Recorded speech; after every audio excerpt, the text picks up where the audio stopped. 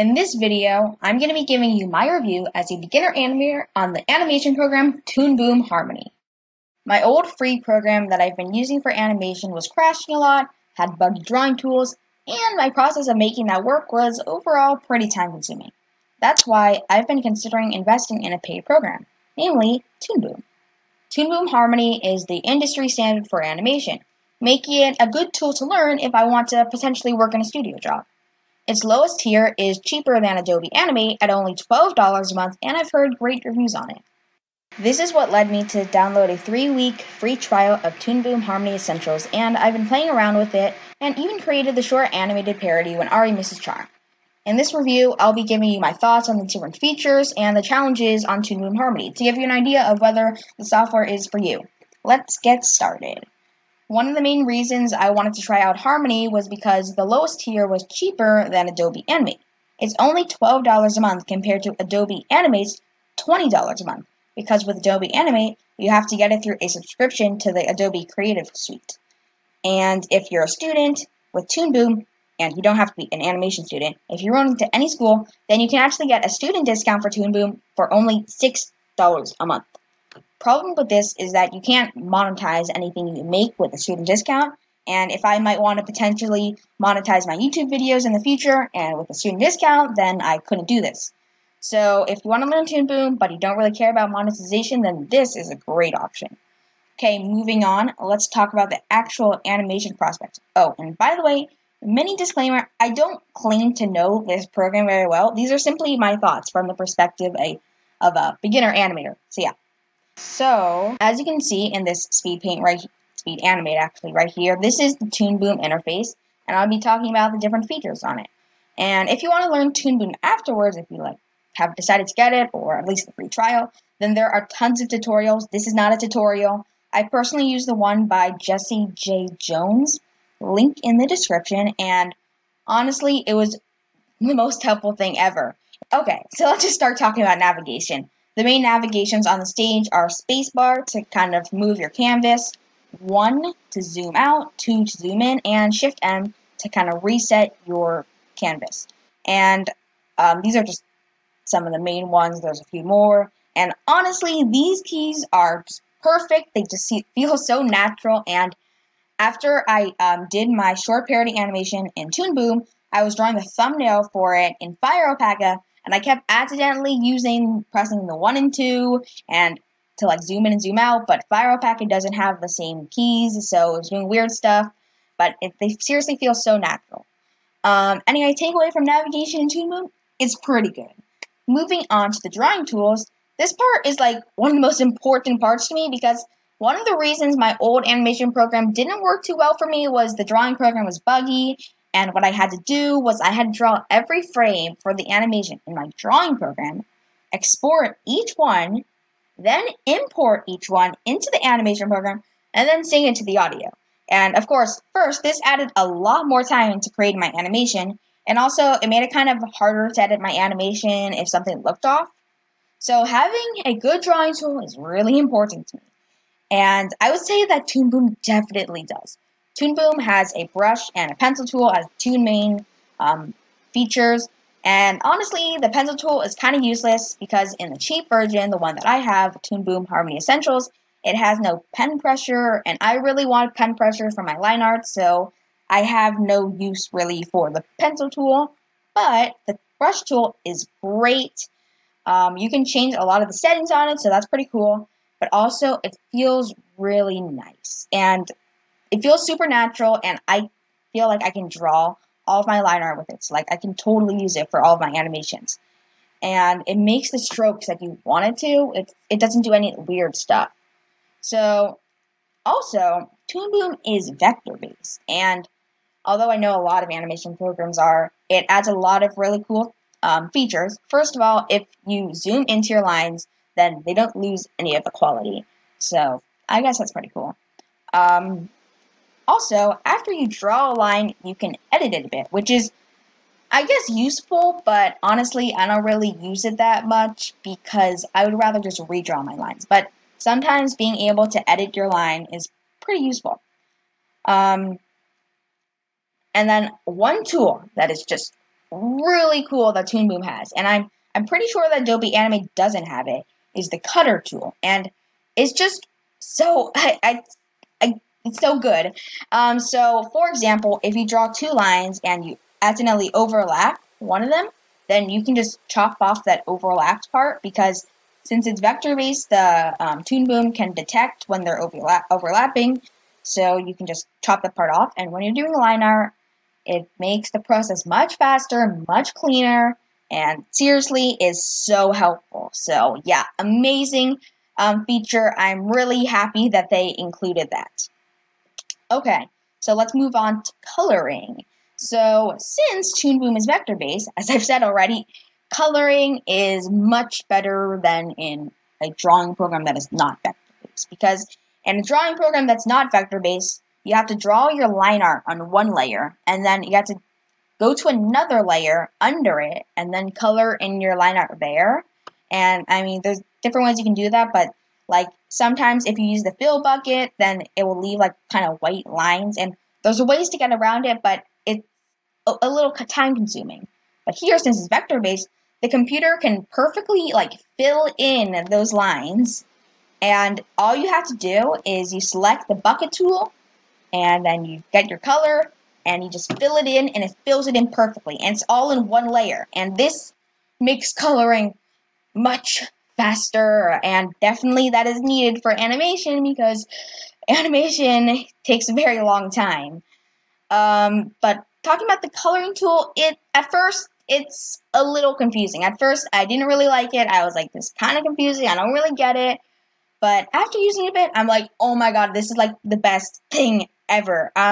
So basically, the way that Toon Boom works in terms of coloring is you have different palettes, and inside of those palettes, you have to like choose colors and then name them. And to color anything and use any colors, you have to choose the color and then name it.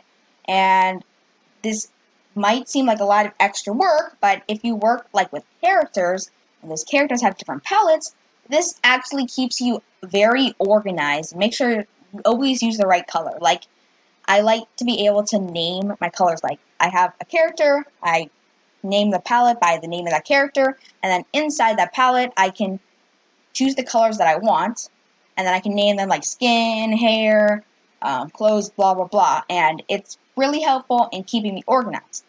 So that's cool. But another thing about it is it makes it a lot easier to change the color. So let's say you do an entire animation and you color the character in with this, like maybe their shirt is red, and you color their shirt in red, right? And then afterwards you're like, oh no, I want this shirt to be blue. But you don't want to have to recolor every single one. And you don't have to, because all you have to do is you have to go to the color setting. So you have to go inside the palette, you go to the color that you have, and you probably named it like shirt, and then it's red right now, but all you have to do is change it to blue, and then every single thing that you colored in with that color automatically changes to blue. And this is major time saver. So this is a really cool feature, and personally, this coloring works well for me, and it works well since I work in characters and palettes and stuff. So I think it is seriously really good. So overall, Toon Boom drawing tools, 10 out of 10. Pretty good. Okay, so I've said a lot of good stuff about Toon Boom, but there are also some negatives on Toon Boom. So first, let's talk about the timeline. It's kind of important because the timeline is one of the most important things when you're animating. I don't really like the timeline. I mean, it's not totally terrible, but let me explain. So the way the timeline works is there's like different cells in the timeline, and then whenever you select one of the cells and you start kind of drawing, then that becomes one of the frames in the animation. And if you want a specific frame to go on for a few different cells, like it to be the same frame for maybe 3 cells, then all you have to do is extend the exposure, and exposure is where you do right click and then extend exposure, and then the keyframes. The keyframes are for like motion. So if you want to like select the whole drawing and then move from one place to another, that's like the keyframe. And the thing is, whenever you have two keyframes, there's automatically a tween in between them. And this is honestly pretty annoying because I don't usually do tweening, and sometimes I want to move the drawing with the keyframe, and if I have like two keyframes, I don't want them to have a tween in between, but it's okay because I can set it to become a stop motion keyframe, but I have to do it for every single one, so that becomes kind of annoying. Okay, so the final thing that I will be talking about in Toon Boom is lip syncing. And lip syncing in Toon Boom, there's pros and cons.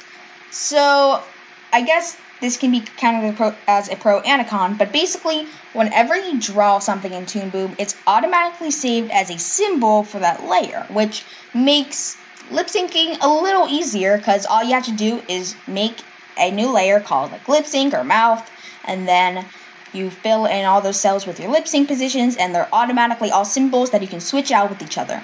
So that's good. But if you want to do a little more complicated stuff in lip syncing, like sometimes you want to like squish one of the mouths a little bit, or if like an arm is covering a bit of the mouth, then you want to erase the part like that's on top of the arm.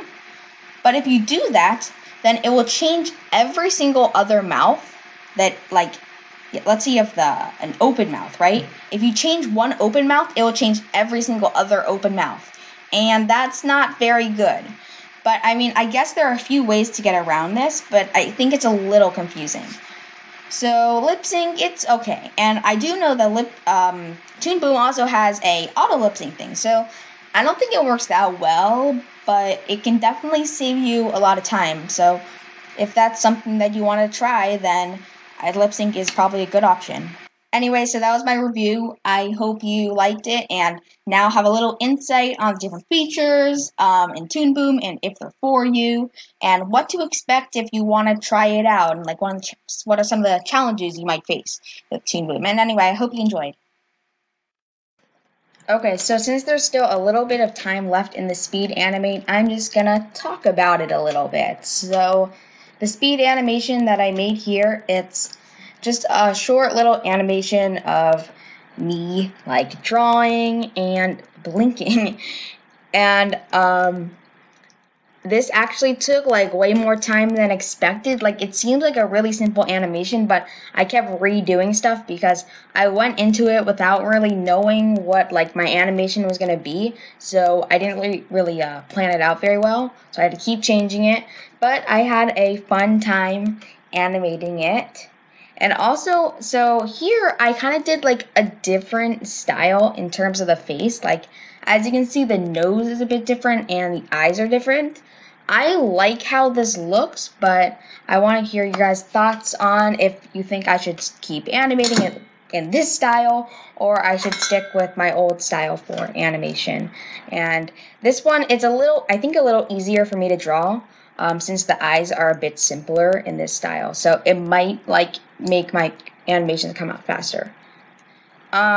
So what happened was I originally made like a finished animation of this, but then as you saw, I kind of went back and redid that arm right there because originally it looked kind of weird because first the top part of the arm, it wasn't really moving, and that made it look a little unnatural, and part of the arm that was moving, it was a little squiggly and it's just kind of weird looking. So I changed it up and I really like how it looks now. And I also tried to add more principles of animation into that animation, and I think it looks a lot more smooth now, and I really like how it looks. So yeah. Anyway, here is the finished animation. I hope you like it.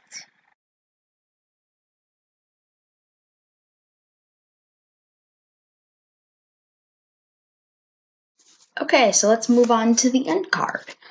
Well, this was a different video than the ones that I usually do, but I hope you still liked it, and yeah. Also, thanks for 1,000 subscribers. I have that now. It's kind of crazy.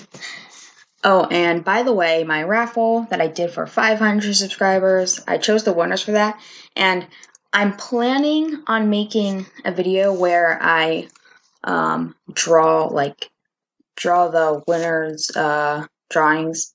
Yeah. But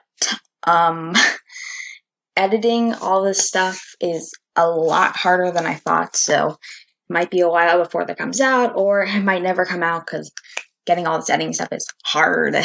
Like this video was kind of hard as well to get all the editing with. Okay, so anyway, I hope you enjoyed this video, and see you later.